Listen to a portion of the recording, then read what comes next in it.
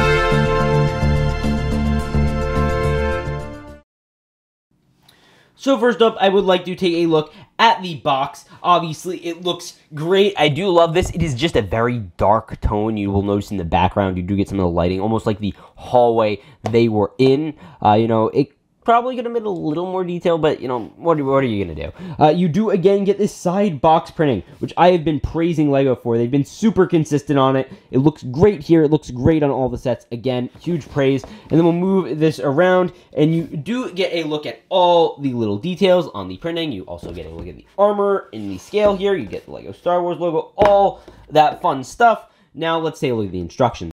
Here is the instruction manual. It is very simple. I do love how LEGO includes QR codes on them now. Again, nothing too insane. You do get a look at all of that. And then I believe there is some promotion for the Skywalker Saga, which is coming out, obviously, in 2022, we know. You also get a look at all of this. I honestly would prefer if they just purely stuck to Mandalorian advertising like they do back here, but they don't. Like, for the minifigures, it's weird. Like, I feel like they should do minifigures for just Mandalorian sets. But hey, that's just me. Now, let's move into the minifigs. So the first minifigure we're going to be taking a look at here is the Aurmorer. Now, the Aurmorer obviously is a character that has had some controversy around it, or mainly the minifigure. Obviously, the minifigure has not been popular. So we're going to take a bit of a deeper dive on this later in my thoughts section, where I really hit on this. But first, let's take a look at the weapons.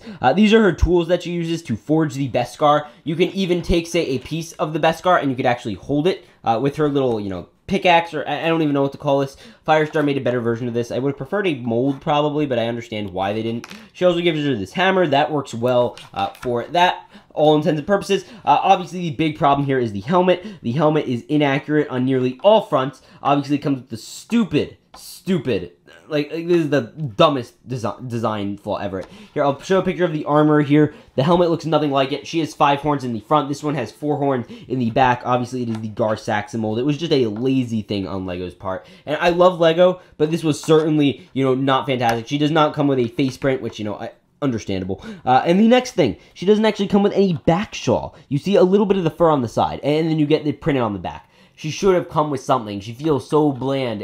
Like other companies have done it. Firestar Toys has done a great one. Again, I'll talk about that later. I think they did nail down, generally speaking, though, is the armor. Like, other than that, the printing is very great. I love the toe to belt printing. That all looks great. Obviously, we do get back printing, so I'll let you admire that for a second. But other than that, there's nothing much here. Now, let's take a look at the next character. Next character up is going to be Din Djarin. Obviously, the Mandalorian. This is going to be another set, and I believe, better $30 set to get than, say, the Encounter on Tatooine, or whatever that one was called. But there is a glaring problem with this guy, and it is the jetpack. This is a dark silver jetpack. They've done light silver jetpacks, the same exact color as this helmet for Jango Fett. I do not understand why they gave him the dark one. It is the exact same color in the show. But either way, he still does not have a face print, which is disappointing. You do check he does have his same blaster build. He should have had a pistol, in my opinion. He does come with his arm printing. You guys have come accustomed to this guy. Obviously, he has been a pretty good staple here. I love the arm printing. He has been showing up in a lot of sets. And then we take off the headpiece, and you will see the back printing. Obviously, nothing too exciting, but it is, again, a great minifigure, in my opinion. Still a certainly fantastic one. Now, let's move into the next one. Next up, after that, we have Paz Vizsla. Now, I only have a singular problem with this guy, and it is the helmet. And again, I don't want to hit too hard on this. It just doesn't look right to me. But either way, there it is. It obviously looks very, similar to other Mandalorians, and I cannot wait to combine this with the Mando Battle Pack, but that's, another side point. He does come with this nice blaster that clips onto this backpack piece, which is great. I do like the little build for the backpack. You do see a little jetpack jet, so you could have him fly around. You obviously can't have his arms go up too much, so you can't, salute Mando, because he does have this piece. However, I will briefly compliment the details all around. You do get on this armor piece that is the same as Wrecker's, a little Mandalorian signet. You also do get all of the printing on that, which is great. Obviously, it doesn't come with a face printing. That is to be expected. And then I will take these pieces off. It's going to take a second. But you do get some fantastic armor printing on the torso, so if you don't really want to have that on, or you want to make another Mandalorian, I think that works really well. And again, the leg printing looks fantastic. They did a great job with him. And then you turn him around and he gets printing on the back, which was completely unnecessary for the amount of detail they gave him here. But it still looks fantastic. I really love this figure from the neck down. It is just so great. Now, ladies and gentlemen, it is time to take a look at this jam-packed build of the Mandalorian Forge, and we are going to move from right to left, so let's get into it. So first, to make this easier, I am going to simply detach this part of the build, as it does come in two sections, which is great. You get this wall piece, and then you get the forge itself. So I would like to take a look at the forge. Now, first off, you do get this little chair and table setup. Now, this is where Mando and the Armorer usually like to have their meetings to discuss all the Beskar Mando has won, and, discuss what to forge it into. So I will sit them both down, and you could, put the Beskar on the table. Obviously, if they included the Cantono, which I think that is supposed to resemble, that would be great. And, I think that's pretty cool. I really think that was a neat detail that they were able to sneak in there. They didn't have to do, but it was great. Now, moving over, you do get the forge itself. First off, I will note there are all these little stickers around here, which is great, and you also do get these clips on the side. So with these clips, you can basically put the Armorer's pieces here, and if Mando's sitting down, there are clips on the other side, so you could put down his little blaster, which is great and dandy. Now, you do get this little piece. This is a little box. Is the same one they use in the Cantina and the Grief Karga one, the Grief Karga set, the, Imperial Marauder, which is, cool, but it doesn't have printing on it, and all you have to do is the Armorer could take her, thing, and you simply load it into the fire, where it sits nice and dandily. And then you also do get this nice little mechanism, in which basically this is like the mechanism that I guess covers, the Beskar say, and you'd have that rotate around. I don't know why. I honestly think it should probably just have been stuck in place, but you can rotate that down to an almost 260-degree angle, which is pretty nice. And I do like this whole feature. I like the printing. I like the little blue flames that resemble the fire. That is all fantastic. Now I want to take a look at the wall section. Now, I love this. There's so much to dive into. So first off, you will note there is a little workbench over here. There is a little ice skating piece. I'm not 100% sure what this is supposed to represent, but I'm sure it's probably maybe the Mando's whistlers like on his arm that he has. Like maybe one of an arm brace, but this is a nice little table, and above it you do get this plain printed, unprinted Mandalorian helmet. I'll try to focus better in on that, but that is the one from the Season 1 version of Mando, so we will put that back, obviously, and you do get this little light, this little brown thing that symbolizes, I guess, a wall barricade, right here. That comes with a light, which is great. And then you also will look up and you will see the Mandalorian logo. I believe that is the Great Mythosaur. And then you also do get a broom, so if you want to have Mando sweep up, then you can do so. Next up, we have one of my favorite features, and this is the little casing over here. So first off, you do get the little beep bop boops. These are the buttons to open it. And then, so you get this nice sticker. So we will take a closer look at that sticker. Obviously, we'll try to look better. That is her clamp that she uses. I think that is resembled by this brick, maybe. I'm not 100% sure. But you do get that nice design, and you also get some, I guess, empty hangers or whatever. And I love how this opens up. Now, you can also pull this area out, and like so, and then you also do get some special features. So you get a little Beskar piece, which is great. We'll zoom in on that. I do like the way they did the Beskar pieces. I think you couldn't have really done a better thing unless you gave them a new mold with print.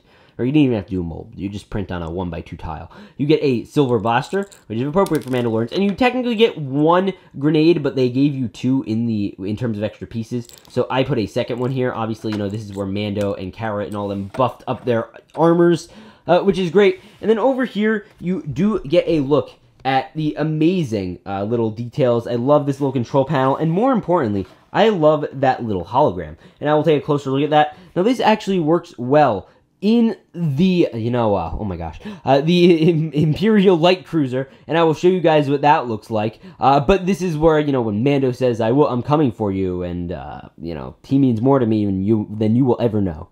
I really like that, and I'll show you that, obviously, some B-roll, and that looks great. And then we also have this little press where you can, mold the armor. That was where you melt the armor. This is where you mold it.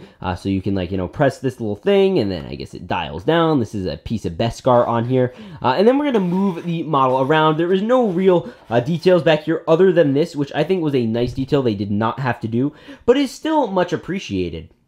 Now, to put this all back together, all you have to do is clip on this part. So, and your build is 100% together, looking all nice and dandy. Now, let's give my final thoughts. So, the Aurmorer's Mandalorian Forge. Pretty interesting set. There is a lot of factors going into that. First off, I will say, anyone who bought the Encounter on Tatooine set earlier this year, the one that came with Mando, Grogu, and the Tusken Raider, they got screwed. This was a much better value. First off, you're getting 2 exclusive figures. One comes with a jetpack that didn't come with one before, so kind of 3, not really. You're also getting a fantastic build. It is an awesome playset build, super fun. You guys know this was a really great build for $30. I think it's even, in a way on par with Power for Spell Pack, not really. But, it's still an interesting thing, and I might compare, the $30 sets of the last 2 years together, just to, see, how, they compare. But either way, the big problem you guys know here I have is with the minifigures, and I talked a little bit about this in the minifigure section of the review. The Aurmorer. Oh, it's just so bad. So I did put out a video. Firestar Toys sent me this amazing custom, the Aurmorer minifigure. It looks so good, and it is one of the best custom figures I've seen, period. And LEGO dropped the ball hard. First off, this should have had a new mold. It had 5 horns in the front of its helmet. This one has 4 in the back. I know they wanted to be cheap and reuse the mold. I think they could have done it. They've done special molds in other sets, like the one from Solo. I'll show a picture of it. I'm blanking on the name, but it does come with like these 2 speeders, same price, and it comes with 2 exclusive helmet molds. The second one is Paz Vizsla. Now, Paz Vizsla should have come with an exclusive helmet mold. It just doesn't work for him too well. He does have a different looking helmet, and this just doesn't look like him. You know, if I didn't know any better, I probably wouldn't have known it was him. And then also Mando, 2 things with him. One, why is his jetpack dark gray? It should have been light gray. They've done that before. They've done it with the Jango Fett. And also, another small thing is it doesn't have the cape, which they work together. I guess I understand that's a certain quality problem they have because they know the cape will get bent up. But they have done things like where they'll have the cape overlap or underlap under the jetpack with Boba Fett's and Pre-Vizsla's. And I'm pretty sure there's a Boba Fett even on the market. Air just got off the market that did that. So I don't know what is going on here. Finally, with the Aurmorer, obviously she should have had the back shawl. Obviously. That was outrageous that they didn't do that. Let me do a fix video on how to like fix this set. You know, because those have been doing pretty popular, so I might have to do that. But yeah, so those are my full thoughts. The build is fantastic. I do love the little section with the little, you know, hologram. That is a great print. I think they did good with the Beskar and the stickers, all of that stuff. But with that said, I will see you all in the next one. If you enjoyed this video, remember to subscribe. It'll help me out a ton, guys, and I'd really appreciate it. We're so close to 22,000. Let's hit 22,000 before 2022. Okay? Okay. I'll see you guys on the next one. Remember to peace out and stay awesome.